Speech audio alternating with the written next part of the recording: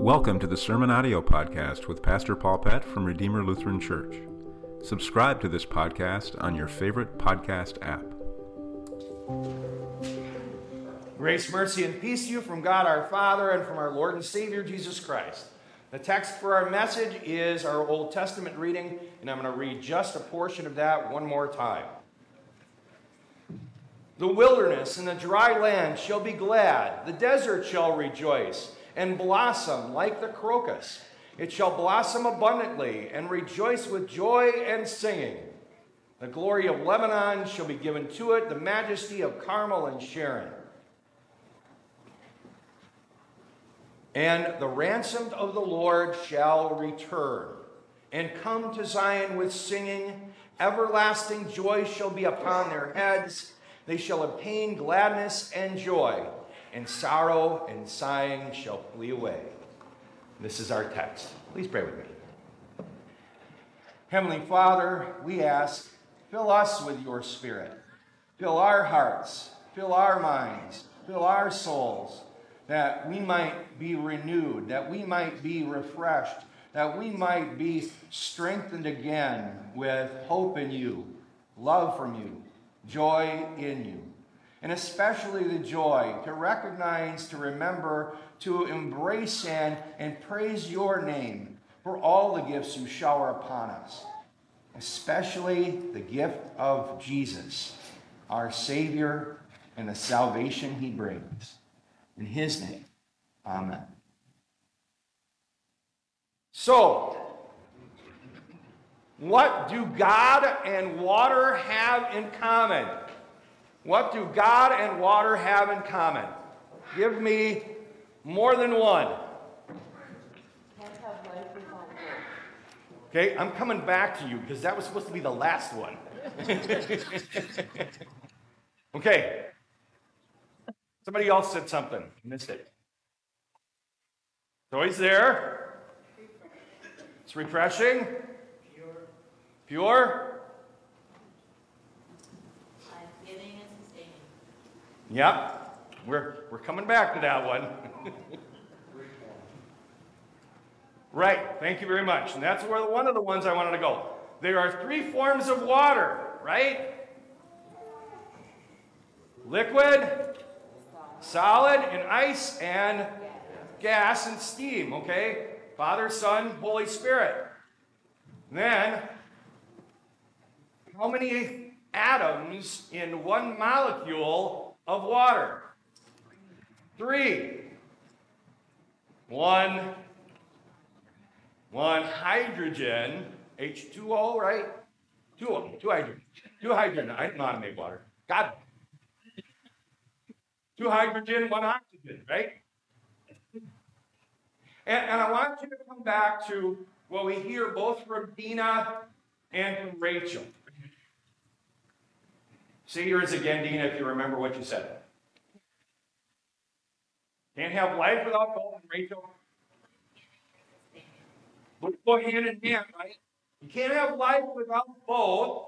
And it's life-giving and life-sustaining. And I want us to think about water as we hear the way God is speaking through Isaiah. And as we're hearing from Isaiah on this, we're given a picture of what to begin with. In this passage, put it up if you would. The wilderness and the dry land shall be glad. The desert shall rejoice and blossom like the crocus. It shall blossom abundantly and rejoice with joy and singing.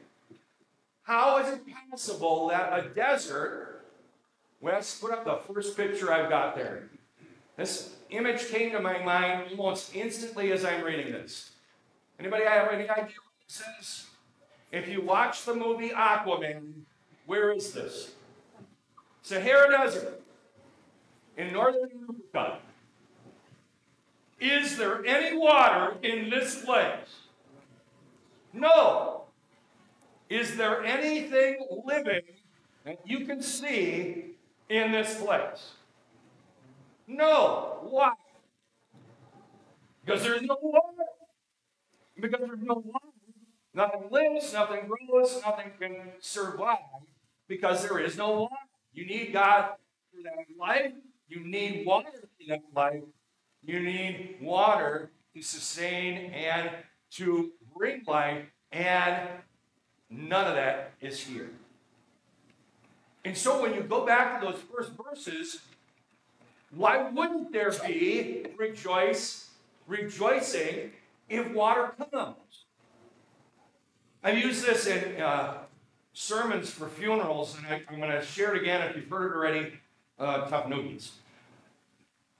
In Death Valley, the desert outside California, there was a freak weather pattern. For 17 days straight, they had rain in the desert. And for 17 days straight, that rain continued and continued. And when it stopped, what do you suppose would happen next?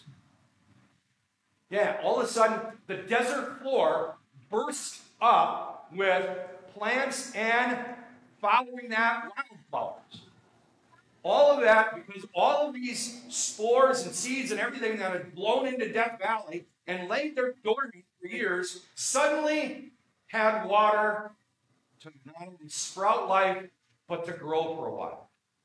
And it was amazing, beautiful valley, not of death, but of life. And so there's reason to rejoice. The desert shall rejoice and blossom like the crocus. It shall blossom abundantly. And so with rejoice and with joy and singing.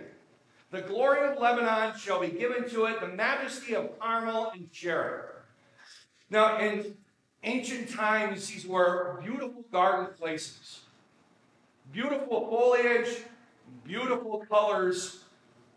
I'm going to share pictures from today, not of Lebanon, but especially of Carmel. Carmel is a mountain. Sharon is the valley right next to that mountain.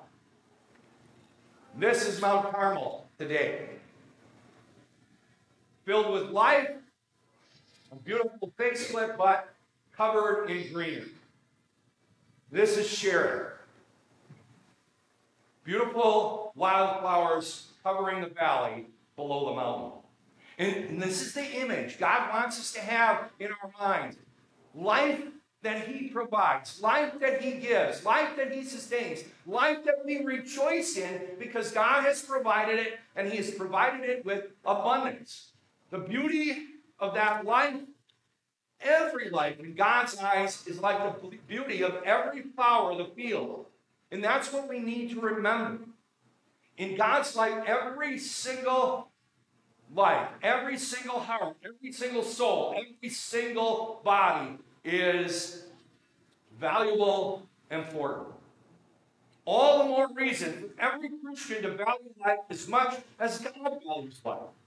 And so, as we see these images, we see and rejoice in the glory of God and the beauty that He gives, but He does that not just on the earth. Go back if you would. In the scripture reading, where is He doing this? Is this just happening in nature? Is this just happening out in mountains and valleys? Where is this really happening? What's the image that we're supposed to take out of this? Where was the desert? Any ideas? The desert is in every heart, mind, and soul that does not have Jesus Christ. That is the desert. And every heart, mind, and soul that does not have Jesus Christ is a desert. It's lifeless, and it can do nothing to change its own situation. We look back at the picture of the Sahara Desert. The Sahara Desert could do nothing to change the amount of life that's in it. Nothing. And nor can we do anything to change the situation. But the power of God has every power to make that change. You witnessed it this morning. The power of God came to Oliver. The power of God came to Maverick. The power of God came to Brody. Jesus his life, death, and resurrection poured into those three boys. And as that poured into those three boys, God gave them life, spiritual life. And spiritual life now that needs to be nurtured and cared for and encouraged. The spiritual life that he gives all of us through the waters of baptism, through the beauty that God gives. Go on to the next page. They shall see the glory of the Lord. Faith in every Christian, when you see that faith, God gets the glory for that. So now strengthen the weak hands and make firm the feeble knees. What does that mean? Because we live in a world where there's so much absence of God. Here's what I mean. Just in our own country, less than half are believers in God, believers in Jesus Christ. Refer to themselves as Christians. Over half refer to themselves as having no faith whatsoever. Lots of empty hearts, lots of empty lives. And what does God want to do? He wants to change that. But in the meantime, it's discouraging for you and me. It's discouraging when we don't see people know or believe in Jesus Christ. It's discouraging when people don't have faith. It's discouraging when people don't have that life in their life. And so sometimes our hands get a little weak. Nothing I can do about it. What does God want us to do? He says, strengthen those weak hands. Take hold of the gifts that he gives you. Take hold of the gift of life. Take hold of the gift of his love. Take hold of the gift of salvation. Take hold of the gift of all that he gives us by his word, by baptism, by the Lord's Supper. Take hold of all of those, embrace them, and embrace them with all your strength. And make feeble the weak knees. Stand up against those who will stand against God. Stand up against the enemies of sin, death, and the devil. Stand up and stand firm. Don't let all of this discouraging stuff overwhelm you.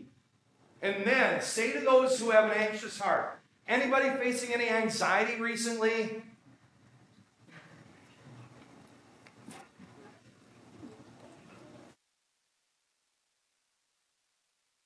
Decisions that our nation's Congress make disturb me and make me anxious. If you don't know what I'm talking about, come and see me. The one that happened this week. Say to those who have an anxious heart, be strong. Say it with me. Be strong. Fear not. Behold, your God will come with vengeance, with the recompense of God. See, he's with that. And so we have reason to rejoice. We don't have to be afraid. We don't have to be overwhelmed. We don't have to think there's no one to help because God's coming to our help. God's coming with life. God's coming with hope. God's coming with love. God's coming to bring us joy. Next slide. Read it with me. Okay. He will come and save you. You need to hear. He is the source of everlasting life. He is the source of our salvation. When John's disciples came to him, why is John disturbed? John's in prison. People who sit in prison often have too much time on their hands to become afraid, to begin to doubt, to begin to question, to become anxious. John was a human being. He wasn't God. He was a human being like you and me. You think John faced some fear, some anxiety? You bet he did. Especially if this wasn't the Christ and he's in prison heading for a beheading. But Jesus tells him almost the exact same words that God is speaking through Isaiah here. The eyes of the blind shall be opened, and the ears of the deaf unstopped. Then the lame man shall leap like a deer, and the teeth of the mute shall sing for joy. For the waters break forth in the wilderness, and streams in the desert. The burning sand shall become a pool, and the thirsty ground springs of water.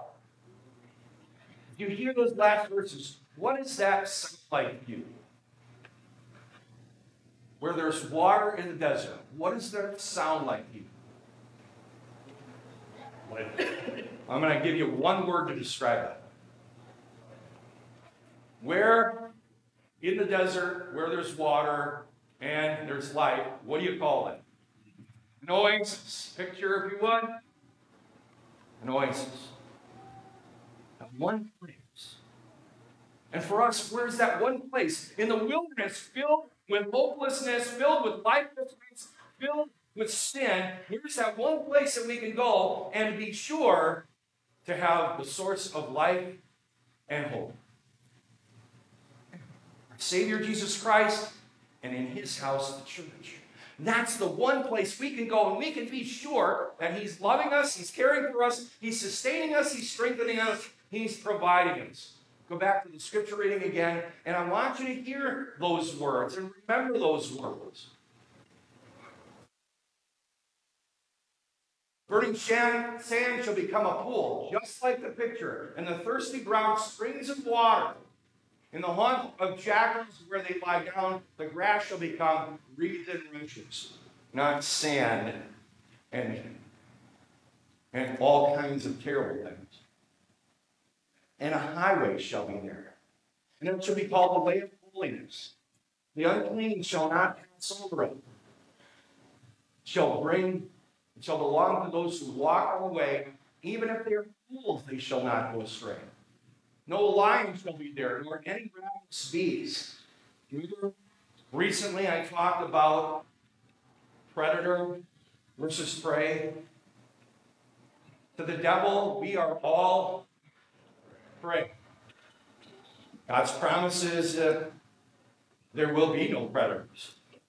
That's what we have to hope in. That's what we have the assurance of. We have no fear of anything that can prey upon us because our Lord is with us. Our Lord has given us life. Our Lord has redeemed us. Look at the last part of this group. The very last part of verse 6, going into verse 10. Read with me. But the redeemed shall walk there, and the ransomed of the Lord shall return to Zion's. You are the redeemed. You have been purchased with the blood of Jesus Christ. You are the ransomed. He paid for you with his own life. You are his own. This is, I said it to Oliver, said it to Maverick, said it to Brogan. Those three boys, we watched it this morning, but it happened for each and every one of us who believe. We belong to him, and he gives us reason to rejoice. Return to Zion with singing. Everlasting joy shall be on their heads. They shall obtain gladness and joy, and sorrow and sin shall flee away. Rejoice in the Lord always, and say it again. Rejoice in the Lord always, and say it again. Rejoice in the Lord always, and say it again. We rejoice in Jesus.